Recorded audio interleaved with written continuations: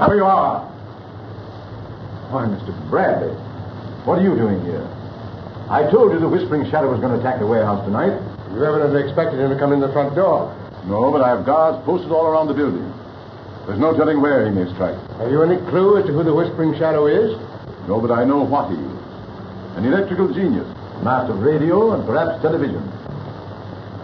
What on earth could he want in this warehouse? I can only guess. Something of tremendous value, hidden somewhere in this building. And I certainly hope you catch it. I'll be in my office if you want me.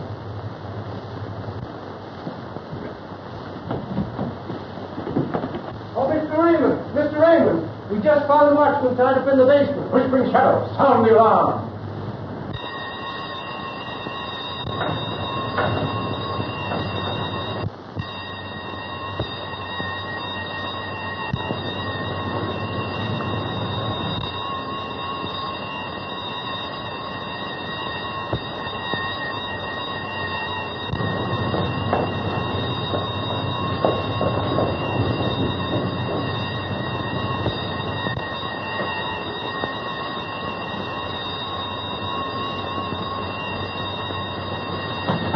Shoot!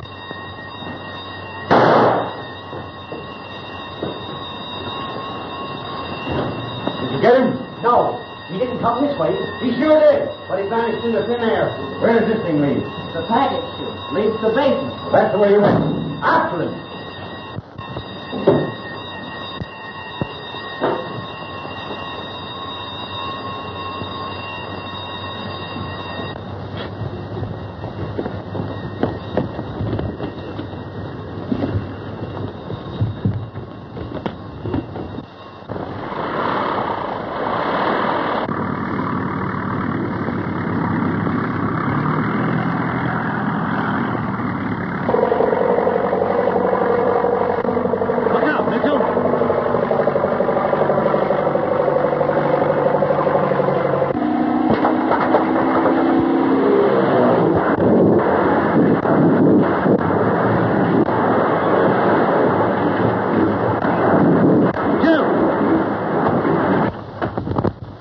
The roof fell in. I've got the shadow. Help! Quick! Don't let him get away. Why, it's Mr. Jerome. So it is. You can let him loose. Mr. Jerome is above suspicion. In a mystery of this sort, Mr. Bradley, no man is above suspicion. I know he isn't. He killed the radio operator. I saw him. That's a lie. Now, just a minute. When did this happen? Just before the Shadow's men attacked. Sparks saw them and started to give the alarm, but Jerome struck him down. I didn't know it was Sparks. I thought it was one of the Shadow's men. Well, let's go upstairs and look into this.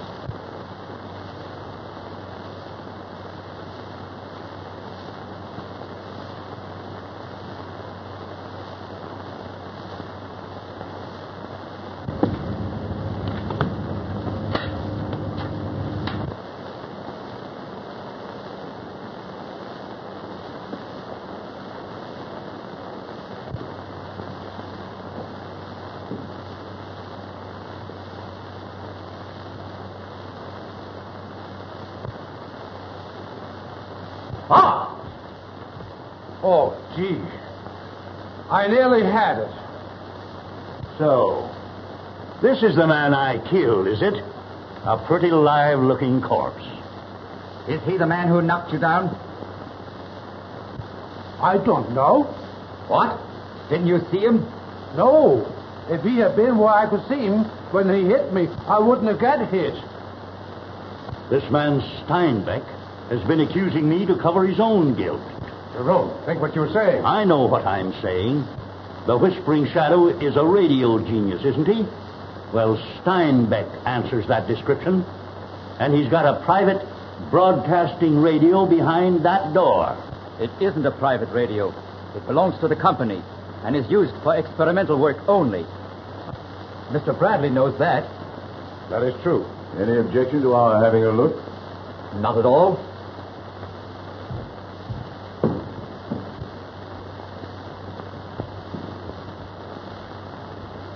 There you are, Mr. Raymond.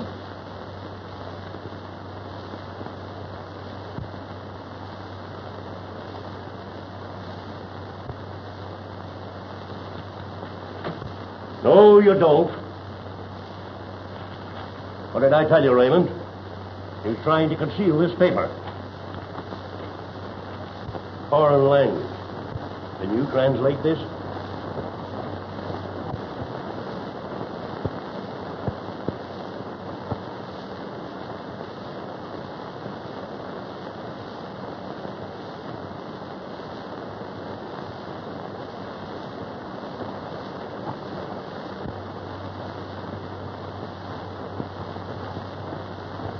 Why, it's some kind of an engineering formula.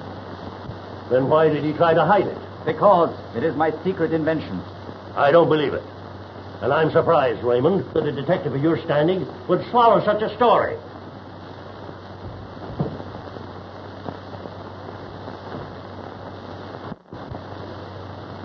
Are you the famous detective, Mr. Robert Raymond? Well, that's my name. Oh, then you are the man I'm looking for. Maybe you can solve this puzzle for me. Father!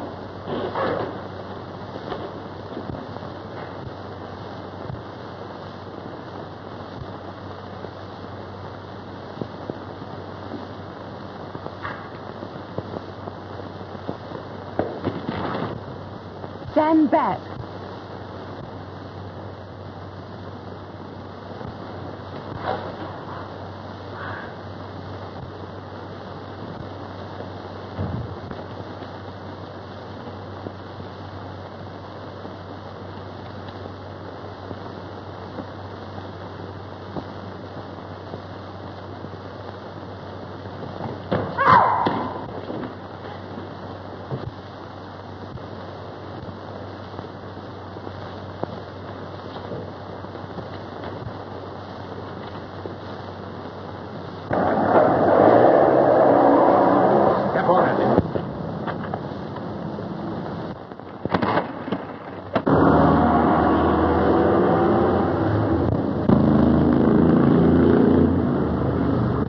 Find it? No, it isn't up here. Isn't down below either. I'd rather be shot than go back and tell the Shadow we lost it. We may be shot when we do tell him. If the police don't capture us first, we certainly are in a tough spot.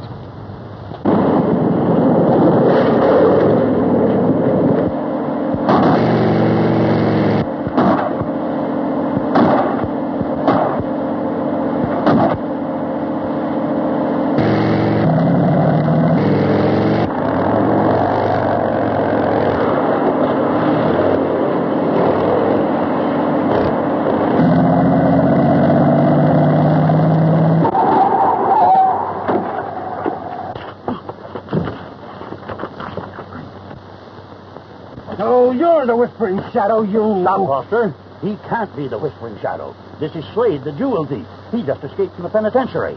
But he had the package the Shadow men were after. The same package, all right. Why, it's empty. Empty? And the girl... What girl? None of your business. He means Strang's daughter. She must have emptied the package before Slade grabbed it from her. Mr. Jerome, you'll have to take Slade back to town alone and turn him over to the police. I'm going to beat the girl in her father's house and nail the Shadow with the goods.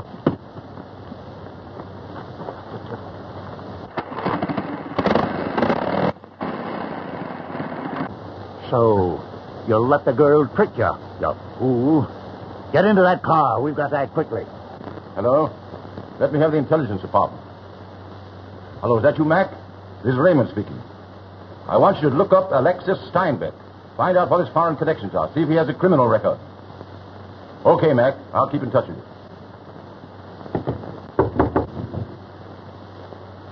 Come in. Found this girl hiding downstairs and she refused to give an account of herself. I'll take care of this, John. Okay, Mr. Raymond. Well, Miss Strang, I suppose you realize that a serious charge can be brought against you. What? Trespassing? Oh, no. Nothing quite so simple as that. I know that you came here to help your father steal the jewels of the Tsar. I don't know what you're talking about. Oh, yes, you do. And you're going to make a complete confession before you leave this room. We have very conclusive proof that your father is the Whispering Shadow.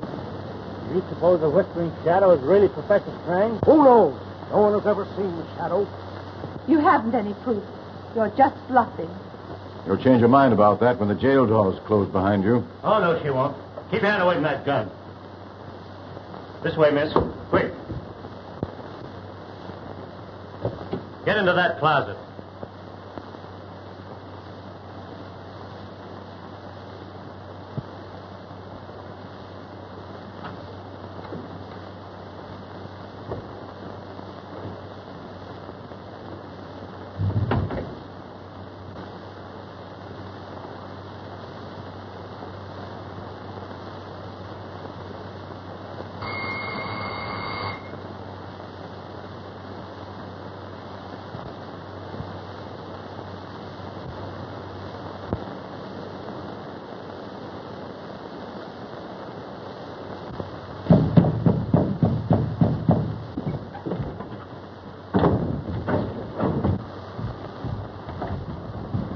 Any message from the Shadow yet? There he is now. Never mind taking your places. We must act quickly. Foster is at the house of mystery, interfering with my plan.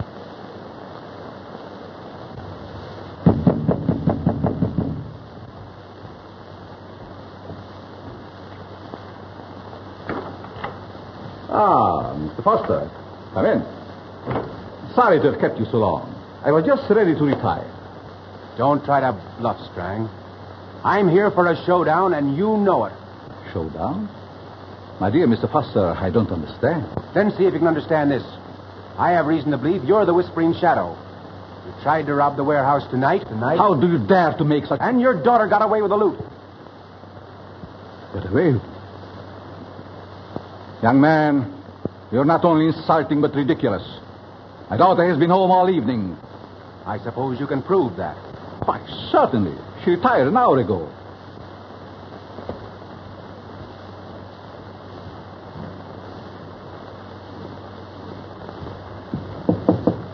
Vera? Vera?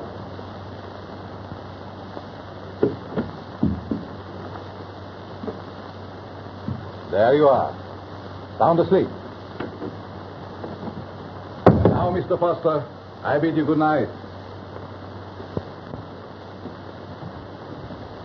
Just a minute. I don't know how your daughter managed to get here ahead of me, but I do know she was in the warehouse tonight. Take off that dressing gown. You're coming with me.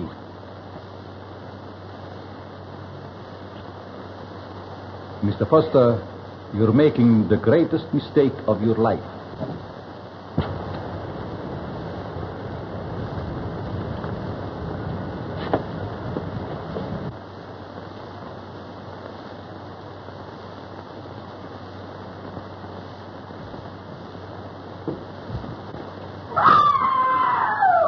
My daughter!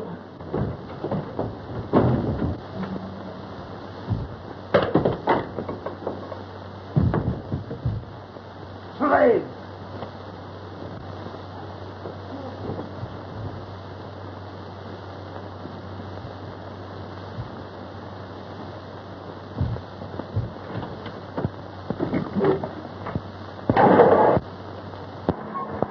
Keep your motor running and see that we aren't interrupted.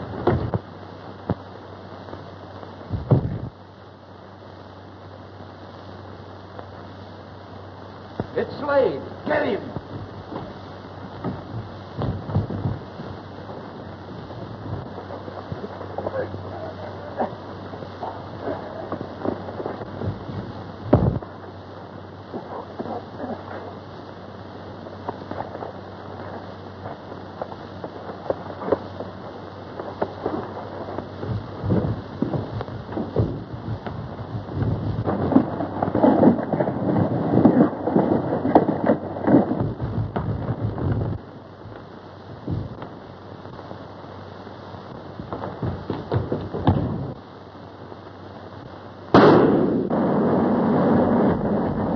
Now you're going to explain?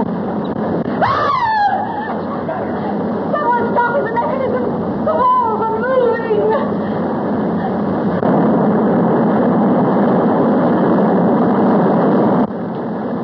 Isn't there any way to stop them? No! They come together.